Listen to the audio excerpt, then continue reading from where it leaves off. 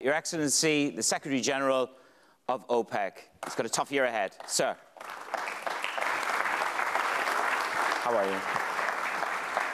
Thank you so much. Settle in, Secretary General. We've got 20 minutes. It's going to be a bumpy ride. Hopefully not too bumpy. How are you? Alhamdulillah. Happy New Year. Happy New Year, sir. Good to see you, Manus. His Excellency, Happy New Year. Happy New Year.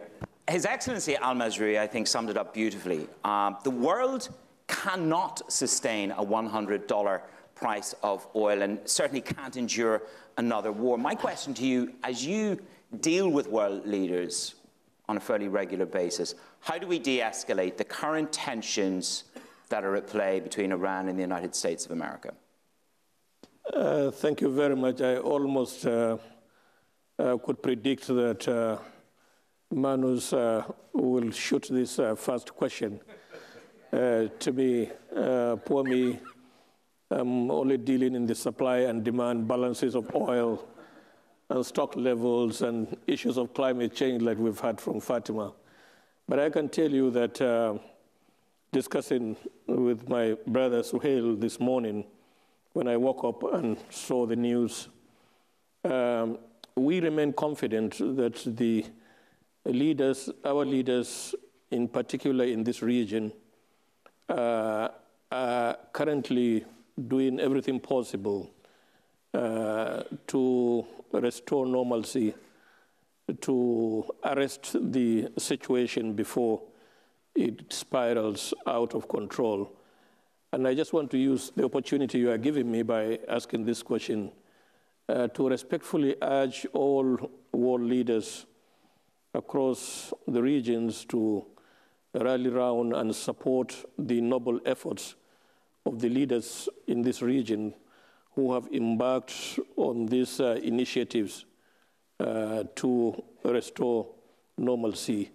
We in OPEC, in the last 60 years, we have faced several challenges, including wars, invasions, 6 oil cycles, and each time we try to insulate ourselves from the geopolitics and depoliticize this beautiful resource, oil.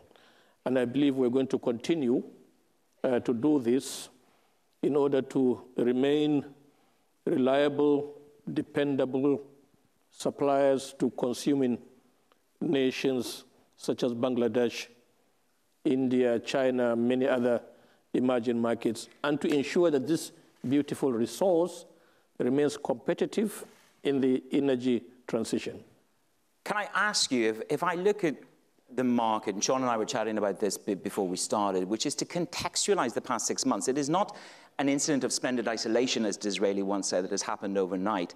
It is an amalgam of 6 months of angst in the market. Are you surprised that the market has been, I suppose, relatively calm in the face of such geopolitical angst? I believe in the last 3 years, the market and the financial markets in particular have come to acknowledge and accept the declaration of cooperation of 24 producing countries, the first time in history, to come together to take decisions jointly, to implement them jointly in order to ensure sustainable stability in the oil market.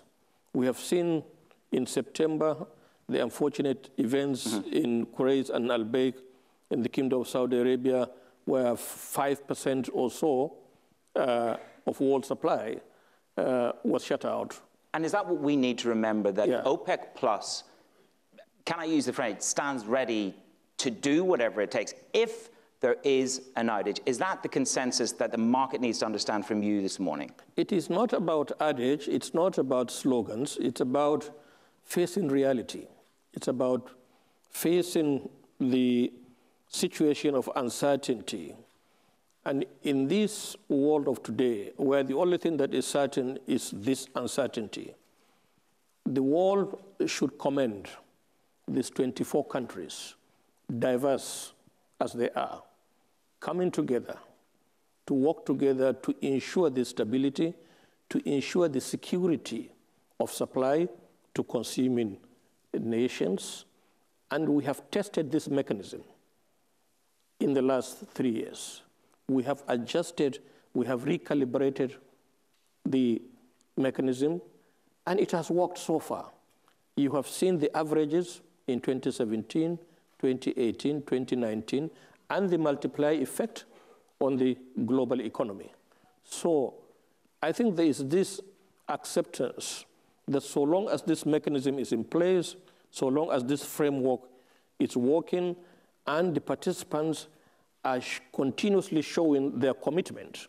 You have seen the numbers going up, 146% compliance in 2019 by all the parties together. I think this has, to a large degree, reassured the markets. So although we continue to see this volatility, but they come back to the fundamentals. And that fundamental is about control. Yes. And is that the point that you want to make about compliance? So the latest number for the whole of 2019 was 146%. What was December? How's the new compliance looking then? Yeah, we are still looking at the preliminary numbers for December. These numbers will be released in a couple of days' time. But all I can tell you at the moment, the preliminary numbers are looking even much better on monthly basis. So the message here is that these countries, despite their diversities, despite their various interests, big and small, together they have been able to stick together. They have been able to overcome these market challenges that have become almost routine today. Have you spoken to Prince Abdulaziz? We're waiting. One of the big concerns for the world is oil security. Aramco took that hit. It is now a publicly listed company. Have you spoken to the Prince, and what's the general sense from the Saudis at this stage? We have heard several times, including from Prince Abdulaziz bin Salman, the current energy minister, that the listing of a part of Aramco will in no way affect the leading role of the Kingdom of Saudi Arabia within OPEC and the OPEC Plus. And they have demonstrated that, including on the 5th and the 6th of December, when he led in the decision-making that had turned out to be a savior for the market, which we are now seeing that in Q1 and Q2, the market is much more comfortable with the decisions that we had taken. So there is no cause for alarm. The additional agreement in December from the Saudis for the marketplace is an additional level of work done by the Saudis, expressly contingent on Nigeria and Iraq complying. So is that all going according to plan? Are the two things in syncopation? If I take the geopolitics, and as you say, we've weathered a lot, so the Saudis will cut an additional 400,000 barrels if Nigeria and Iraq are on track. So talk me through that. It was a collective decision on the 5th and the 6th of December to raise the level of adjustments from 1.2 to 1.7. However, in demonstrating the continued leadership of the kingdom, Prince Abdulaziz had pledged to continue his voluntary over-compliance, if you like, to the tune of about 400,000, which brings the total to about 2.1 million barrels a day, if all participating countries will fully and on a timely basis continue to comply with their adjustment obligations. So it applies to everybody.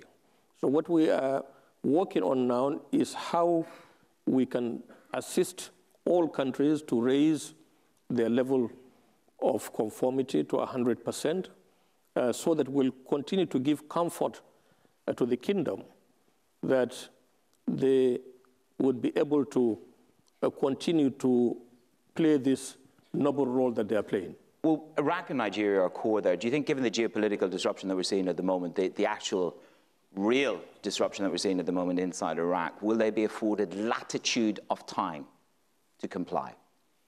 I think it's very premature. It's a big relief that the facilities continue to be secured in Iraq. Their production is continuing unaffected. And Thamir Gadban the minister had pledged here in Abu Dhabi in September a gradual ramp up of his level of compliance. And this he has demonstrated. So we are optimistic that in the course of time, they will be able to hit the 100% mark. The world is trying to assess the response mechanism from Iran. We've seen some action overnight. But the world is concerned about the Straits of Hormuz. His Excellency Al-Masri just said there, look, the whole world will be affected if anything happens in the Straits of Hormuz. But it's our supply, GCC supply, is where the spare capacity lies. So this is a real risk in your eyes in terms of, is it tanker attacks, is it the Straits of Hormuz, or is it more facility attacks? The conversations that you've had, what are people most concerned about? The issue of spare capacity is a function of investment in the industry. We have seen 2015, 2016, an unprecedented sharp contraction in investments by a cumulative 50% or so as a result of the downturn. In 2017, we only saw about 3% uptick in investments. In 2018, the numbers are looking around 7%. 2019, the jury is still out. So, yes, the issue of spare capacity will come to the fore if there's a risk to security of supply.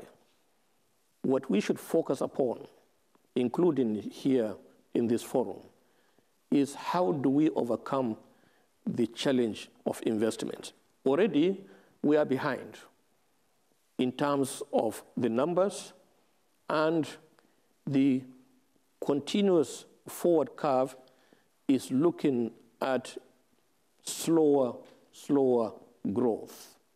It is in the interest of the global economy for this industry to continue to attract predictable investments that would not only maintain the current supply to meet the current demand, but also to meet the growing demand and unforeseen circumstances, which nobody can predict. Let's just dig a little bit deeper into the global demand side, because the trade deal and geopolitics are both up there on the screen that Sean put up as being the biggest challenge for us.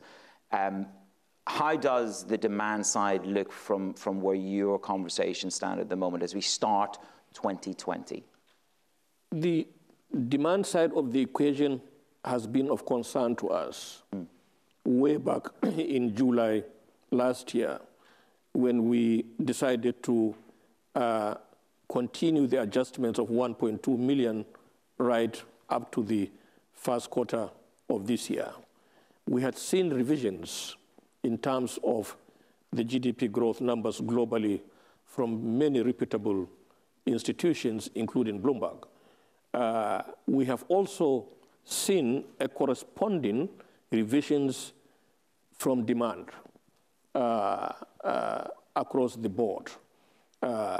You have just reported this morning the softening of demand in India, for example. Now, in respect of these revisions, we have been able to recalibrate our supply adjustments. We have also realigned our demand numbers. They are basically around 1 million, which we cannot raise any alarm over that. I think 1 million, as Suhail has just mentioned here, is not robust, but it is also not alarming. Okay, so if it's not robust and it's not alarming, I mean, it's the classic sort of OPEC plus question, which is, so should we expect a rollover of the deal at the current agreement that we had in December? Is that what you're lobbying for, and what kind of response have you got to that? I know that we're all politicked up. In December, we focused on the first 2 quarters, Q1 and Q2. Yep. In Q1, our projections showed an oversupplied market of about 700,000 barrels. Mm-hmm. In Q2, it's about 900,000. And our permutations showed that an additional adjustment of 500 over the 1.2 will almost keep the market in check. In the second half of the year, almost isn't going to be good enough, Secretary General, is it? The focus at the moment is showing a growth in demand. So we are just a few days into January. Mm-hmm. The additional 500 just kicked in a couple of days ago. But I can tell you, talking to many ministers during the holidays, everybody is trying to adjust their supply arrangements to be able to meet their additional adjustments. There is renewed vigor, if you like, because the numbers are very clear. The decisions are data-driven. And the countries that have been lagging behind, for example, for domestic internal reasons, are now working round the clock to overcome these challenges.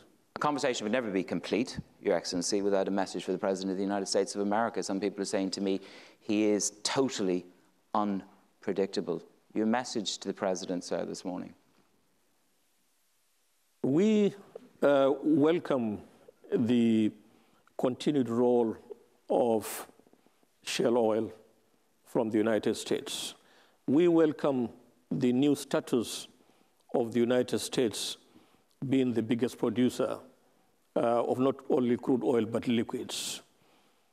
With that comes responsibility to maintain stable oil markets that is good for the United States, that is good for the producing companies in the United States, that is good for the consumers in the United States. It's a shared responsibility.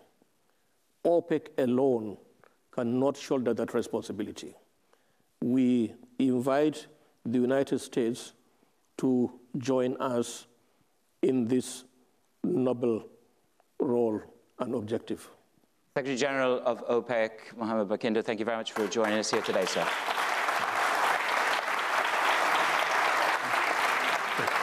Thank you.